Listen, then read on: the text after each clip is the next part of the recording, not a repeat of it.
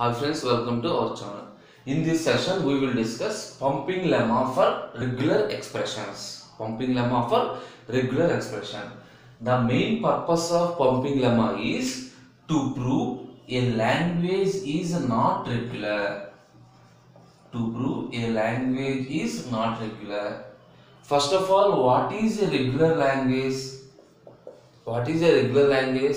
For a given language, if we construct a finite automata, for a given language L, if we construct a finite automata, the finite automata is either DFA or NFA with epsilon transition, anything. If you are constructed finite automata that accepts all the strings, that belongs to L.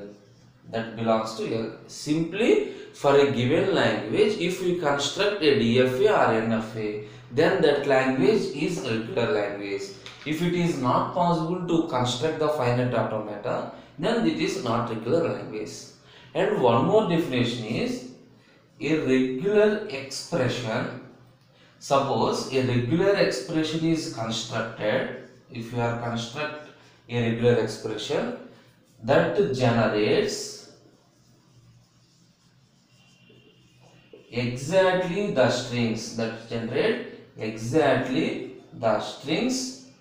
belongs to the language. That is, if you are constructed a regular expression and the regular expression generates some set of strings and the set of strings exactly belongs to the particular language, then the language is called regular language.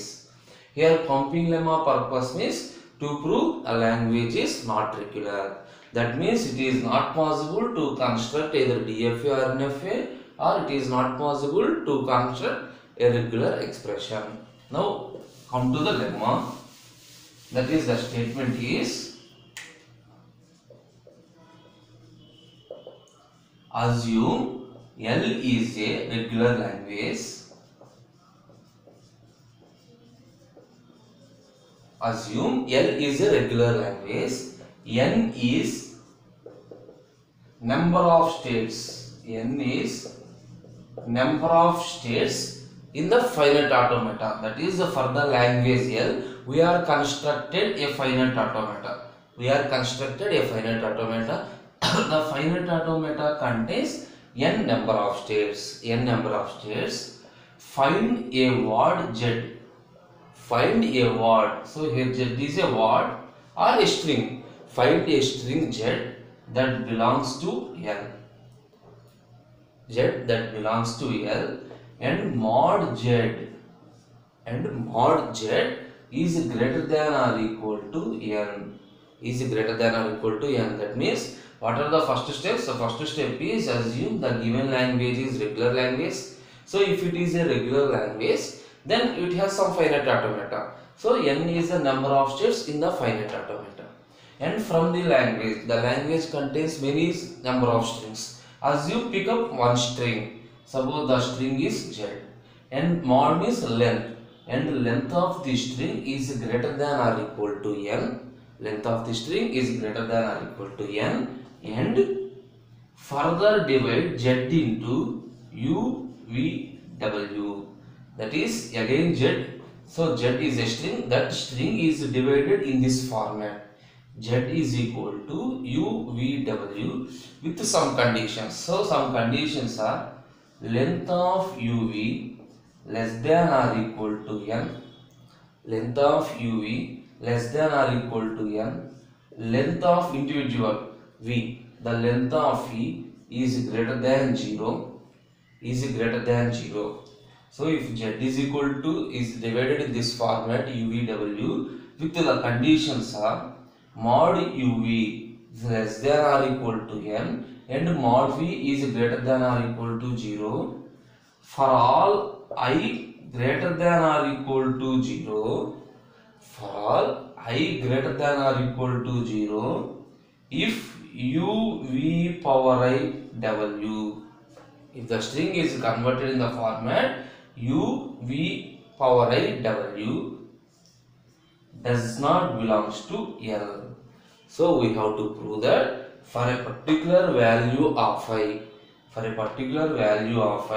if u v power I w, if it does not belongs to L, means this language is not regular.